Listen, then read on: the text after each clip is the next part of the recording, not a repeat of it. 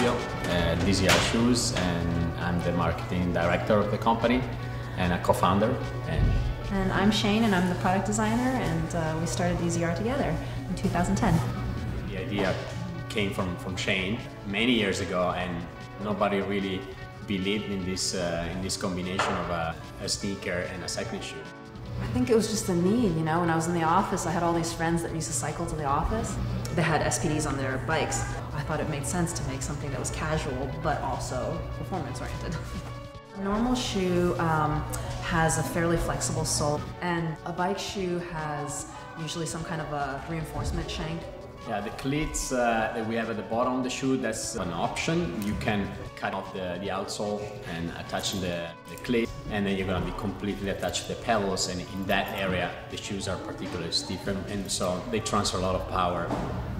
So the design process is actually different depending on what kind of a company you're in. If you're in a small company, like for us, it can be a little bit less formal and less structured, but you get a briefing from the marketing or from product managers, and basically it gives you price points, kind of a general direction for the type of market, and then maybe perhaps materials or colors or some sort of basic directions. And then you go crazy. You start brainstorming, you sketch, you maybe go out for a walk and go to some stores or look at some magazines and get some ideas. And then from the sketch, you bring them into renderings and you do your presentation. So the shading will add a little bit of depth into the lacing, to the heel cup. After the renderings, you go to prototypes where you actually make a 3D model and you choose specific materials, you work on the pattern. We actually have our own prototyping facility in China, and we were really close. I mean, I'll get down there on the sewing machine with them sometimes. After the prototype, you make your refinements. Usually there's around 3 or 4 cycles of refinements and changes. Yeah. Alright guys. We did the jet lag in all black. Yeah, in all black. Nice, huh? Yeah. So simple. Okay, so now here's the question. Black with brown or black with black? I just think black and brown is generally a men's fashion thing. Oh, we'll search some more for women's. I'm not convinced about this. I love that our job is actually to bike. You have to use the product to know what you're trying to invent. I was a professional rider before, a cyclist, and in the meantime I was at university studying architecture, so I have a kind of a technical background. I can sketch, I can use my drawing to explain and communicate with designers. I actually went to school for product design over in Art Center in LA.